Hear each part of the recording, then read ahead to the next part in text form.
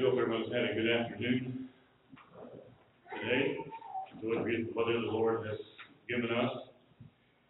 Our lesson this evening, looking at the reality of repentance. There are numerous occasions throughout the Bible where you find individuals involved in sin, repenting of it, and being restored to God and having the ability to be forgiven of their sins. And he also, among those numerous times in which we see that, we also find a few occasions where you can tell it most definitely is a very difficult time of repentance because of the actions that are involved. Maybe perhaps we think about David and Bathsheba and the death of the child that was born as a result of David and Bathsheba coming together. But we also have another example of what we might call a very gut-wrenching occasion in Ezra chapter 9 and chapter 10. And so this evening I want to show the reality of sin and how it makes life so much more painful than it has to be. Ezra records one of the most painful examples of sin and repentance in the Bible, sin that affects families, that affected the husband and the wife, and affects children as well. As you look at Ezra chapters 9 and chapter 10, we're not going to be looking at every single verse of Ezra chapter 9 and chapter 10, but we'll be looking at the sin that took place and the requirement of repentance that would follow. And we'll begin by looking at Ezra chapter 9, looking at the reason for repentance. The reason for repentance. Ezra chapter 9, going through here, verses 1 through 5 of Ezra chapter 9. We first begin by looking at, as we look at this section, the reason for repentance, we look at the sin requiring repentance in Ezra chapter 9, verses 1 and 2. Where the Bible says, when these things were done, the leaders came to me, saying, the people of Israel and the priests and the Levites have not separated themselves from the peoples of the land with respect to the abominations of the Canaanites, the Hittites, the Perizzites, the Jebusites, the Ammonites, the Moabites, the Egyptians, and the Amorites. For they have taken some of their daughters as wives for themselves and their sons, and the holy seed is mixed with the peoples of the land. Indeed, the hand of the leaders and the rulers have been foremost in this trespass. You'll notice here in verses 1 and verses 2 the sin that takes place. The Bible says they have not separated themselves, there in verse 1, from the peoples of the land. The peoples of the land were known to be those who were idolatrous in nature. And God, we're going to see here in a few moments, they are reminded of God's command for them not to take for themselves wives from among these people. But also notice here the latter part of verse 2. Indeed, the hand of the leaders and rulers has been foremost in this trespass. That means the leaders have had a big part in this sin. They were not simply ones who this was brought to their attention. The Bible says that they were what? They were involved in it. Their rulers have been foremost in this trespass, which also, as we understand, means sin. The people have not separated themselves from the people of the land. They have married people of the land against God's command. We find in the very next verses 3 and 4, the immediate response to this in verses 3 and 4. Notice verse 3, so when I heard this thing, Ezra says, I tore my garment and my robe and plucked out some of the hair of my head and beard and sat down astonished. And that might sound like an odd reaction to what he's saying. Today we have someone say, well, I just pulled my hair out because of the stress. Well, Ezra, the Bible says, certainly did, pull out a few of those things because of what was taking place. You look at the latter part again, look at the latter part of verse 2. What had happened? The hand of the leaders and rulers have been foremost in this trespass. The sin was awful enough that the fact that the leaders and the rulers had a hand in as well is not helping at all. The Bible says there in verse 3 of Ezra chapter 9 that he sat down astonished. Astonished at what? Their sin. You might say the boldness of their sin. Verse 4 says, and everyone who had trembled at the words of the God of Israel assembled to me because of the transgression of those who had been carried away captive, and sat astonished until the evening sacrifice. And so what happened? They were coming together to Ezra, and they're trembling because of the words of God.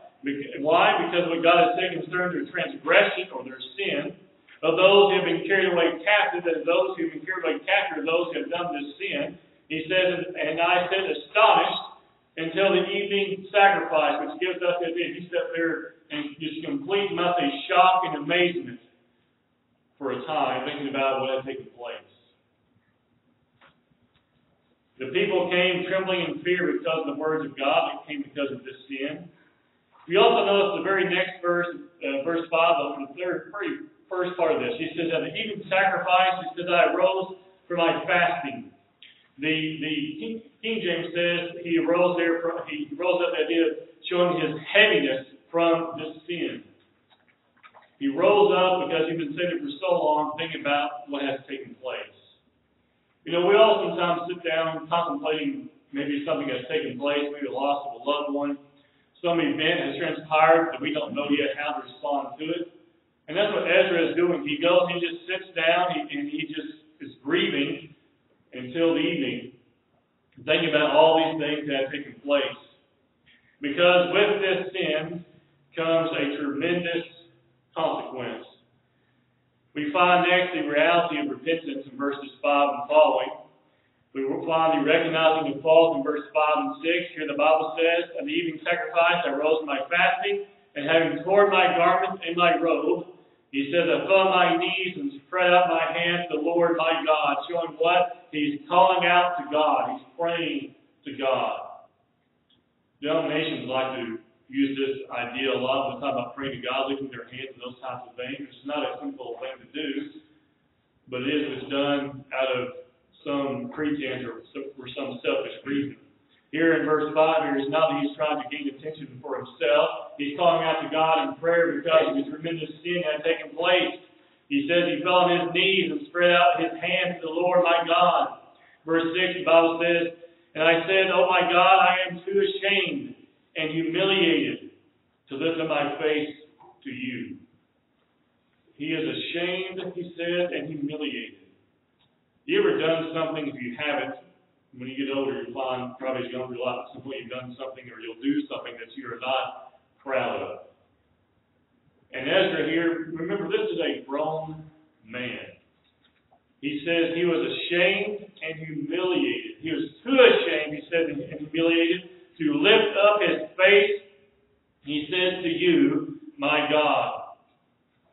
Why do you feel that way?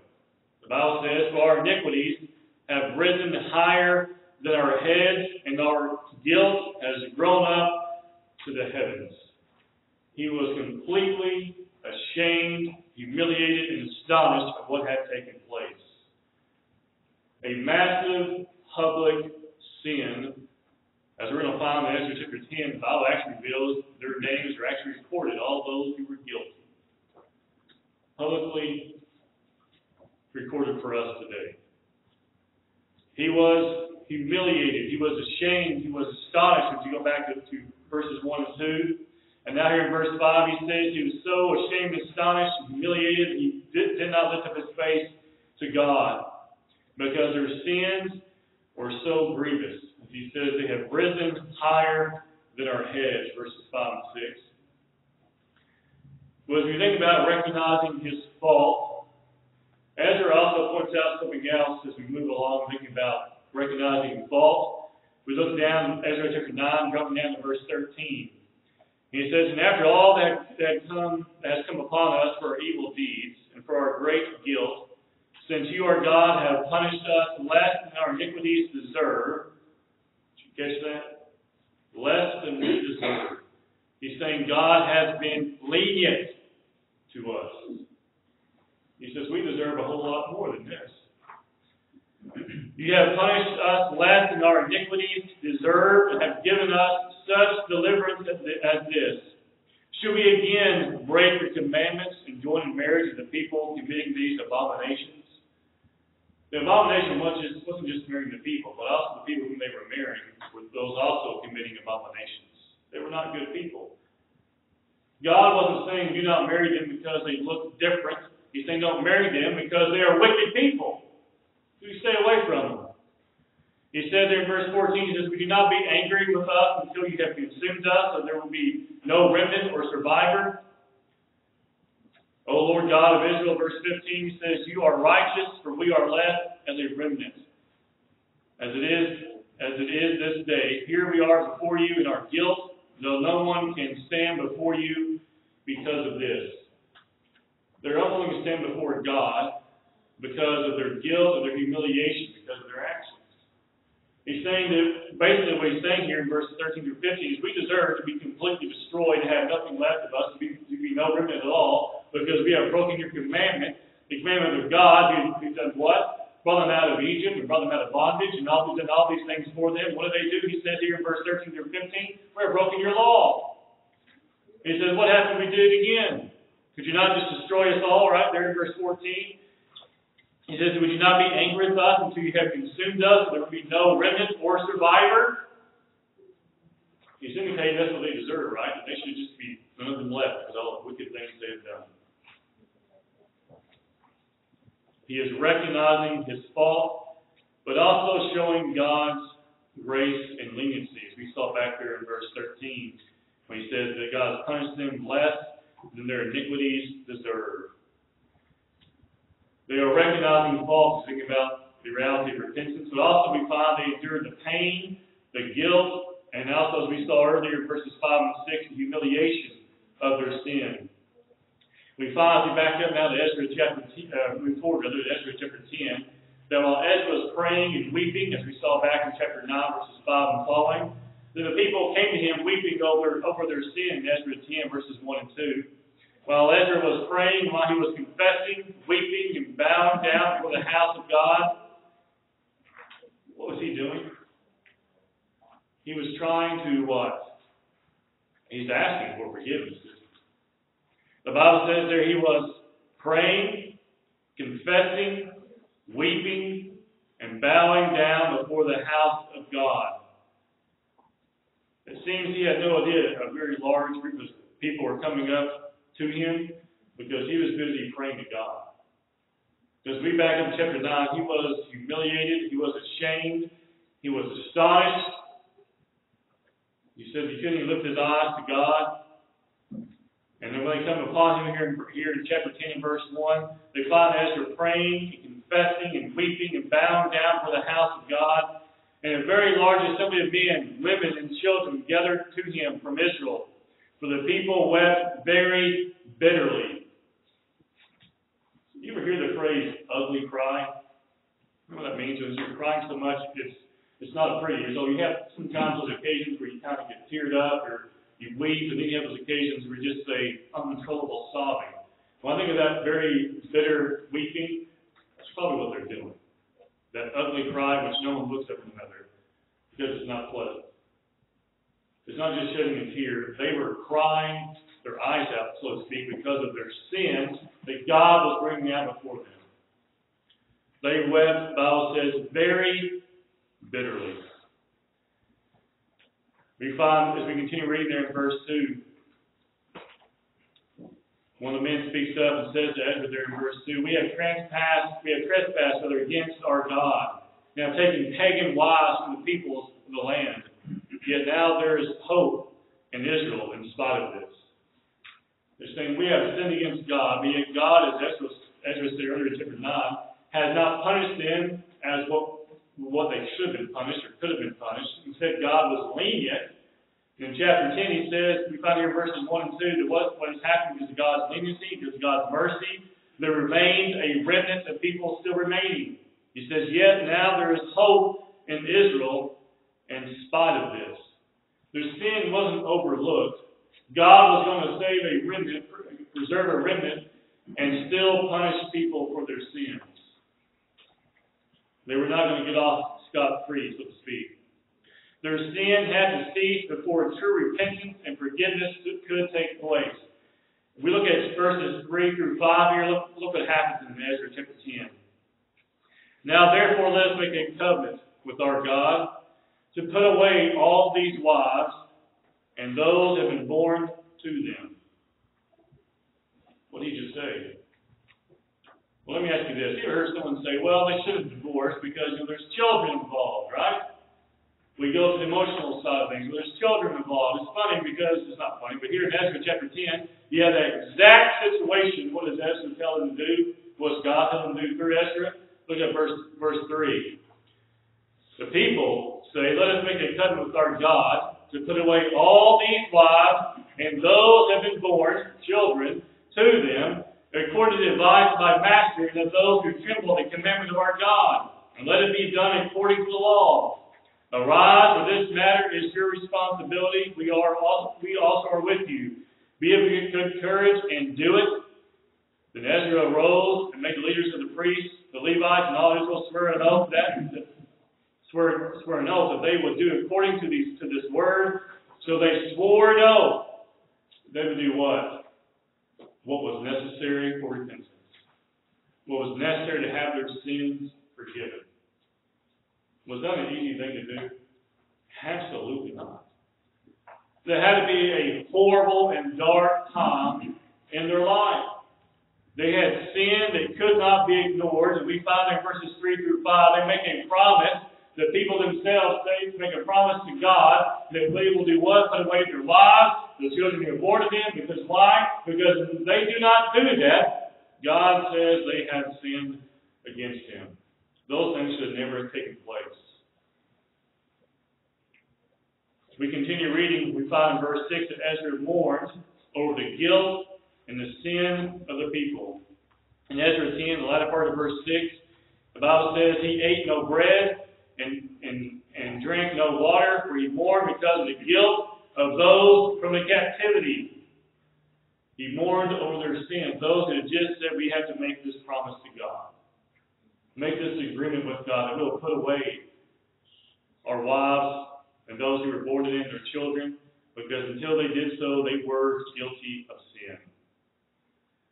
The humiliation we find in chapter 10, verses 11 and 12 here in just a moment, told their sin by Ezra, and they're told their sin by Ezra, and the people respond accordingly in Ezra 10, verses 11 and 12. Here the Bible says, now therefore make confession to the Lord God of your fathers, and do His will. Separate yourselves from the peoples of the land and from the pagan wives. God told them to do what? Put them away. You look at it this way. They had committed fornication, not with their wives, but with God. They had been unfaithful to God. God gave a command. They disobeyed, and God told them to put them away because they had disobeyed His commands. You find in verse 11, now therefore make confession to the Lord God of your fathers, and do what? Do His will. Right? Separate yourselves from the peoples of the land. Why? Because they're wicked. That's why. And from the pagan wives. Then all the assembly answered and said with a loud voice, yes, as you have said, so we must do. Not might do. Not will consider it. As some would say today, well, we want to maintain a sense of ethics, so we're going to stay with our pagan wives and with our children. There is never virtue in sin. There's never grace in sin. If you disobey God, if they were to disobey God here, they would be punished. Any leniency, you might say, could be quickly removed. But instead, they respond in verse 12, as you have said, so we must do. Their sin was public to all. If you drop down to the end of chapter 10, that even their names are recorded here. If you continue reading through chapter 10, you begin to find a list of names. All the way down till you get to the final verse in verse 44. You know what those list their names are? You know what that is? They're guilty. Those who have transgressed God's command. You look at verse 44 of Ezra 10. All these reference to those whose names are mentioned prior to verse 44. It was public. Their sin was public, and they were what? Well, they were listed here even for us still today. All these had taken pagan wives, and some of them had wives by whom they had children. That was a horrible, horrible time. The only way they could come out of that was through honest and sincere repentance. Some lessons for us today. Repentance can be painful. Ezra is shown in these chapters as weeping, trembling, and praying because of the sin and guilt of the people. He was shown as a man who was trembling literally before God. He was weeping because of their sin. He was praying because of their sin. He had guilt because of their sin. But as we look into the New Testament, others trembled when they realized they were in error. You think about Saul, who we would know has become Paul, Acts 9 verse 6. When he met Christ on the road to Damascus, the Bible tells us there in verse 6, so he, that is Saul, trembling and astonished, said, Lord, what do you want me to do? Why was he trembling? Because he was in the wrong. He was in the wrong. He laid there, the Bible tells us, he fell back. He was astonished. He trembled. Why? Because Saul was in sin. And he knew at that moment he was in sin, and there was no escape from it at that moment. So he, trembling and astonished, said, Lord, what do you want me to do? Repentance can be painful. But godly sorrow brings a desire to be forgiven. These people in Ezra's time wanted to be forgiven, as we find in Ezra chapter 10 and verse 12. And all they simply said with a loud voice, yes, as you have said, so we must do. You find that actually what happens, you continue reading, there are so many of them, they actually set up a little process for doing it. They actually sat down and talked and investigated each and every person who was involved in it, and those who were guilty had to what? Make it right. And then their names were listed still for us to look at today. But they had decided they were going to do what had to be done. Verse 12, as you have said, so we must do. Godly sorrow is a painful thing, but the forgiveness that results is absolutely necessary. Look at 2 Corinthians chapter 7, verse 10. For godly sorrow produces repentance, leading to salvation, not to be regretted. Godly sorrow does what? It produces repentance. Were those people sorry they had sinned against God? I don't think there's any doubt. They were petrified. Ezra himself said, the Lord has not punished us like what we deserve. We continue reading in Ezra 9, chapter 10 as well. The idea was very clear. Ezra thought we shouldn't even be here today. They were deserving to die, what they had done. Godly sorrow can be a painful thing, but it does bring forgiveness when we allow that godly sorrow to push us to repentance. We can learn from the events in Ezra's time that sin must be repented of, no matter how painful it may be. Sin is always painful, isn't it? Whether it's something we confess to God privately, something we confess to someone else, or something that's public we have to deal with ourselves publicly, it's always painful. But friends, there's something far worse that awaits us. We decide we're not going to repent. There's something far worse than the humiliation we may face in this life. In Ezra 10, verse 44, what painful thing they had to do? They had to put away those pagan wives. They had to put them behind, because why? First of all, they were wicked people. That's why God told them in the first place to stay away from them.